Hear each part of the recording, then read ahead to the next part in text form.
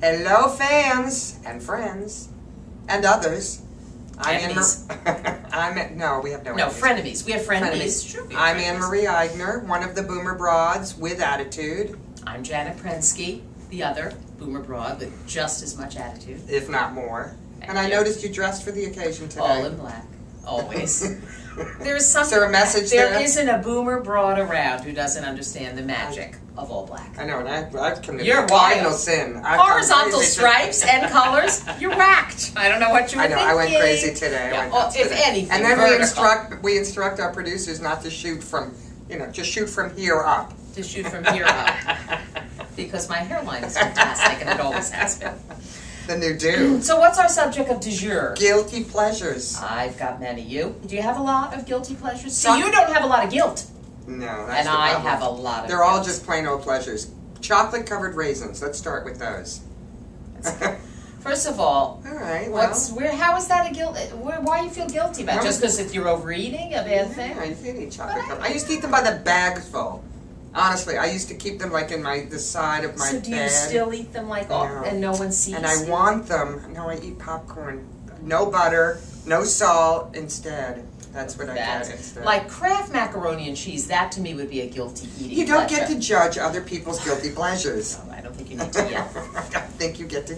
My pass guilty judgment. pleasures more center on popular culture because as you probably learned by watching the It's show, very culture. I'm very shallow. Very And cultured. I watch a lot of television because I don't have much of a life. I live vicariously through others, so I'm shallow. I don't have much of a life. And Thus- reality television to me is the ultimate guilty pleasure. Well, the I ultimate. heard that your favorite reality television show. Hoarders. I'm in shock, shock, shock. It's embarrassing, and I really shouldn't even admit it because now people are going to think less of me. Horrible. Although my favorite is The Biggest Loser. So Well, there you go. See, there's Yeah, something. you're right. Let me tell you something. Hoarders and The Biggest Loser have something in common. They make you feel better about yourself.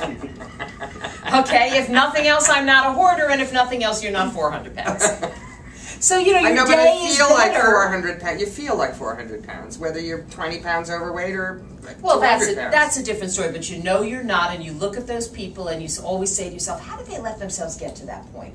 I would never let myself get to that Oh, point. I'm on my I way. look at a hoarder who, suddenly they're digging out her trash, and they say, holy Toledo, here's the skeleton of a cat. She's going, I've been looking for that cat for 6 years. And I'm like, well, I'm That's certainly just- not that bad. That is so horrible to me. I love it. It's I love disgusting. It. I love them all. I have all the I know, reality. you've The Real looked it up. Housewives. Oh, come on. The Real Housewives. My God, that's fantastic. Then there's Celebrity Rehab. Have you ever watched that show? I'm just petting the dog.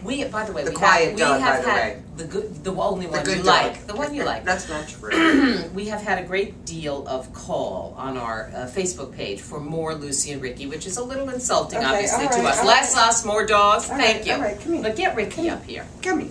Ricky, show them yourself. Oh, little mister. Mister, how are you? Oh, he's in shock.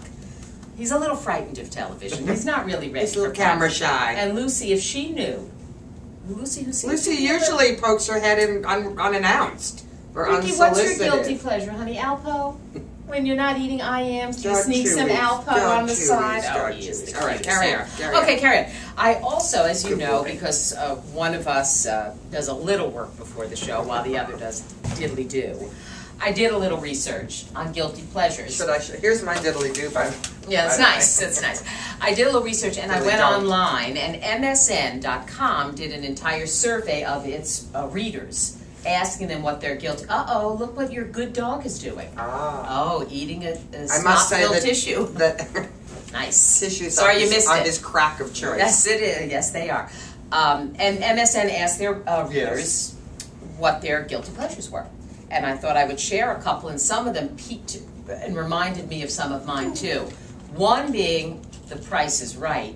Game shows are definitely a guilty pleasure. I least you sometimes learn a find little myself something. watching The Family Feud, and I can't believe No, it. that's a low. Well, I said. Jeopardy, I You understand. can't judge my guilty You're right. pleasures. But Yeah. Jeopardy, I understand. Oh, If you learn a Jeopardy, little Schmeopardy, something. you don't know one of the answers. At least in I Family do. Feud, you know, what is, name a Campbell's soup, and you can say And chicken. The You families know it. are all so odd too. They are, but again, Loosely doesn't it make defined. you feel? Sometimes and it's like the coming former from your half- family, Anne Marie. And again, I hate to judge. I do have half stepchild. I was just going to say, sometimes the families on Family Feud are like, this is my former half stepsister from my previous, cousin's marriage. There's a lot of incest, I think, going on Family Feud. I wouldn't be surprised. But yes, I happen the to... answers to the questions. Yes, it certainly does. But I happen to like game shows. Okay, give us your your research. Here's Petula Clark. Wow. Yes, baby. When's the last time? And both Beth and Dan are looking at us like Petula Clark. You have to be 80 to know her.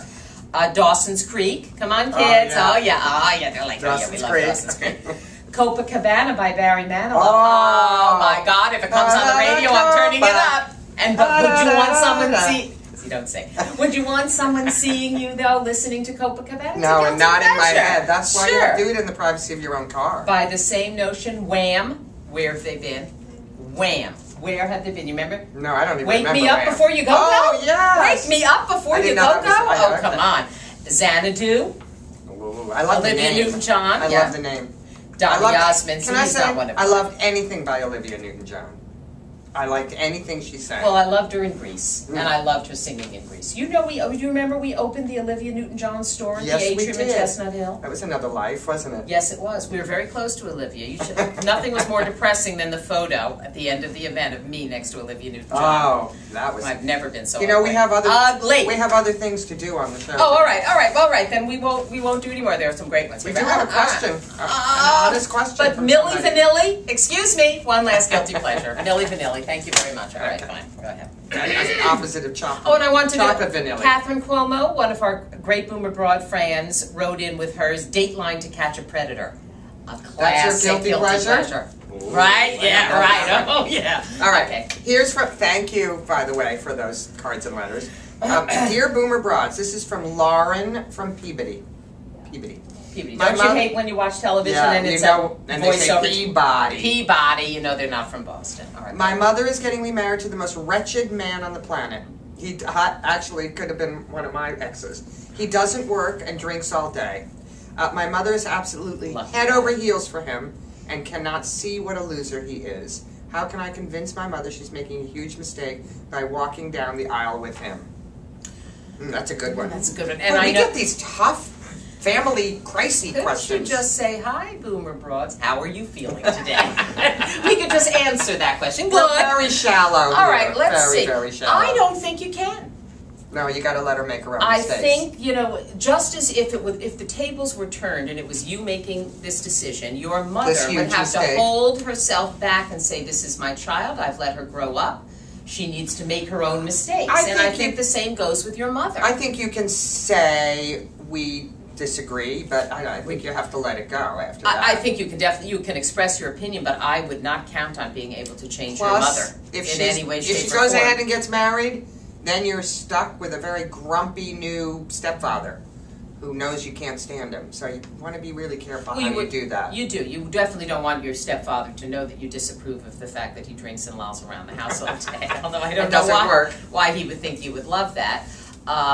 Okay. But, okay. Moving right along. Okay, I had more to say, but okay. Oh, this is a great question. Come here, Luce. We're going to do point, counterpoint. We love these. Hates me. I love these that Dan and Beth have put together. This one is such a... This will teach you something about Janet. Like immediately. Watch her face. Pulp or pulp free? I just picked it out of the jar. Isn't that funny?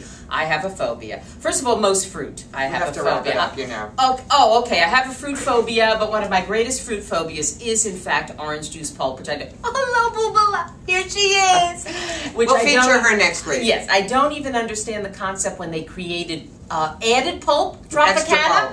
Extra pulp. I almost had a heart attack, so no pulp. Now that you've learned that about Janet, please send us your guilty pleasures. Send us your points counterpoint. Send us your issues. Facebook, The Boomer Broads, or www.theboomerbroads.com. You did that very well. Thank you very much.